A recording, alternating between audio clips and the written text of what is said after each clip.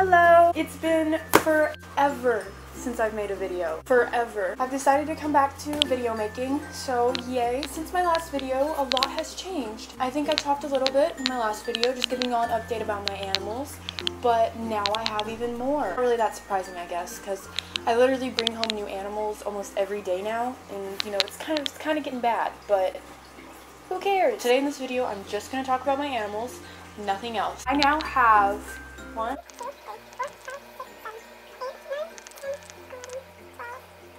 I have a lot of animals. So, let's get started. Animal number one. Hedgehog. Or should I say hedgehog number one, because I do have three. One is named Kovu. He is very shy, as you can tell. I'm also going to make an updated video about hedgehogs. In my prior videos, I didn't know as much as I know now. Now I am just, you know, the hedgehog expert of all time. So I'm going to update, make a new video, answer a lot of things I didn't answer in my old ones, change some things I used to say that I've my opinions have changed about it, that kind of stuff. Say hi. You say hi to the camera? Yeah, that's you, Grumpy Pants. Okay, that was enough for him. So that's one pet down. Here are the next two. More hedgehogs. This is Piper. She's actually full grown. She is very small for her age, but this is as big as she's getting. And then we have Solara, who is definitely like the motherly figure of the three. She's very mature and, you know, very calm and laid back, except when she's on her back like this. She doesn't really like it that much, but I don't blame her. I love them both so very much. So as far as their cage goes,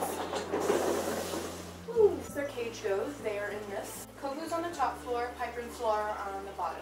And it just opens, and then the bottom one opens on the side. Hermit crabs are in a very big cage for hermit crabs. They are in a 20 long, which is a 20-gallon tank that is long.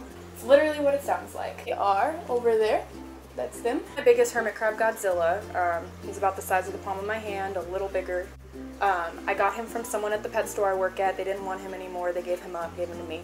He is definitely, he is massive. There's this hermit crab. I have 4 of them. Let me go put him away. Moving on to the next animal. This is a creature I got in November. I have wanted one since I was like 12. As a matter of fact, when I got my first hedgehog, I was actually debating between a hedgehog or this creature. It is an axolotl. It's an endangered species of salamander. They come from Mexico. They're actually a protected species in Mexico. I came across an exotic pet store that had a tank full of them. They actually were in terrible shape. They were about this big, and they had no gills. And axolotls are supposed to have big feathery external gills, and he was actually missing all of his gills because his tank mates had bitten them all off. It was kind of a risk buying him because he wasn't cheap. I just wanted to, you know, make him better because I've always wanted one. Anyway, let me go ahead and show you him. Okay, so let me go ahead and get him. He's hiding in the back. And with axolotls, you always want to make sure you have nothing on your hands because they are very sensitive and it can really hurt them if you have, you know, a strong perfume or a lotion or something like that. He has grown a lot since I got him. Kind of hard to see him in his tank right now. It's just I need to clean the glass. But I do have a picture for comparison. You could see that his gills have grown a lot. They're super feathery now. And in the picture on the right is when I got him. He did not have the super feathery gills, and he's also really big and has a big tummy now. So that's him. I would say the hardest part about caring for him is keeping his tank cold, because they do live in really cold waters, and it's really hard to keep your tank cold in Texas. But I do successfully keep it around 64 degrees in there, which is a perfect temperature for them. Okay, so moving on to animal number 9 now. It is the guy that is in this cage over here, actually. It is my crested gecko. He is really, really freaking awesome.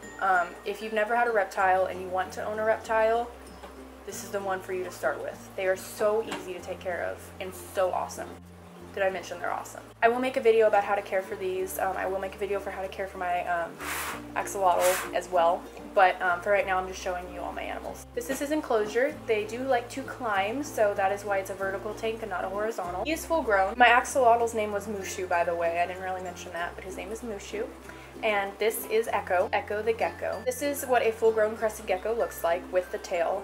It is sometimes pretty difficult to successfully keep a tail on a crested gecko all of its life, because if you were to scare the crested gecko or, you know, pinch the tail, it will fall off and never grow back. You don't regenerate their tails. So it's pretty awesome that he's been able to keep his tail this whole time.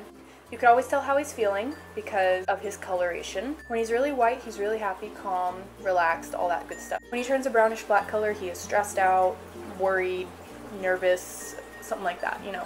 Could be a number of those things. So you can always tell how they feel because of their color. He is so relaxed. It is so easy to just sit him down with me and I can go do whatever I like and he will just hang out with me. It's pretty awesome. So that is my cage one. Oh, there we go. So that is Echo. These are animals number 10 and 11. They are tanks, so there's a lot of animals in them. Keeping fish is like one of my new favorite things. I'm obsessed with it. Over here is my 40-gallon tank. It is a freshwater tank. This tank consists of aggressive fish and also not so aggressive fish. I really would not recommend ever mixing community, calm, peaceful fish with aggressive fish unless you know what you're doing and you know how to keep the aggressive fish happy. I don't have like insanely aggressive fish or anything because some of them are just downright impossible to keep together, but I do have some pretty cool. I'm gonna go ahead and switch over to my phone. I'm gonna film a video for you of my tank. So here's my 40-gallon. It is super pretty. I'm very proud of myself for setting it up. Here we have a rainbow fish. He's just a typical rainbow fish. And there's a girl rainbow fish in there. So fish tend to be kind of reclusive. I've got a lot of species that like to hide. So basically we're gonna play hide and go seek looking for my fish. Here we have my my newest fish. I just got him. I call him a bush fish because I cannot pronounce his name. But those words on the bottom, that's his name. So it's a leopard cinnamon.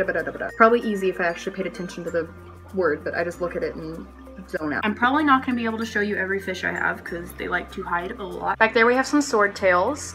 This is my butterfly hillstream loach. You can actually see his heart beating if you look close enough. It's pretty cool.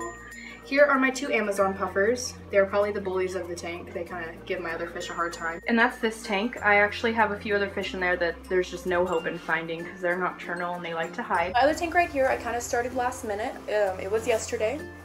What happened was I went to a Walmart and to my surprise, they had fish. I didn't know Walmarts sell fish anymore. I thought that wasn't a thing, but this Walmart did. And they had a green spotted puffer, which are puffer fish that live where rivers meet the ocean. So it's called brackish water. It's where salt meets freshwater. They had him in a regular freshwater tank with a billion other fish. All the fish had their fins eaten off. They were floating at the surface alive, but they had no fins because all the fish were eating off of each other. There was a few dead puffers in there. They were all eating all this stuff. It was bad. So I took one and decided to try to save this guy's life here because it really made me sad. I at first tried to put him in my freshwater tank thinking since they had him in freshwater maybe he'd be okay, but he was way too aggressive. So I went ahead and made my own brackish tank, which is where he belongs anyway. It's what's best for him. He is doing really, really well. But I can go ahead and show y'all now. Let me get my phone out so I can film it. Here's my puffer. I've named him Yoshi. He's a baby right now. He has a lot of growing to do, but he is awesome. And he is missing a lot of his fins. He just got them all nipped off in the other tank, but he should grow back pretty healthy soon here. And then here's one of my freshwater gobies. I actually think these things are so cute. They have the funniest faces. There is 6 of them in here. So there's a whole family of them. So this is my dog. Her name is Kiara. That was cute. She's a Pekingese. She does nothing. And it's awesome. Just kidding, she actually does a lot of stuff. But right now she's really tired, so that's why she keeps yawning. The only other animal I have is a betta fish. He's temporarily out of my room in a really small tank. I had to get rid of his tank to make room for this one, so now I'm just trying to decide where I'm going to put him and what tank I'm going to put him in that. Originally I was going to answer some questions in this video about my animals, but I decided just to show you them all instead. I will be making more videos soon. Kiki, stop yawning. Are you that tired? I will be making more videos now, very often. And I'm going to make a video about each and every one of my animals and how to care for all the different species. So if any of you are interested in any of the animals I showed you, I can show you how to take care of them. Thank you for watching. I'm sorry I haven't been able to post things in a really long time. I'm going to do it more often now. Say bye, Kiki. Kiki, say bye. Say bye. Bye.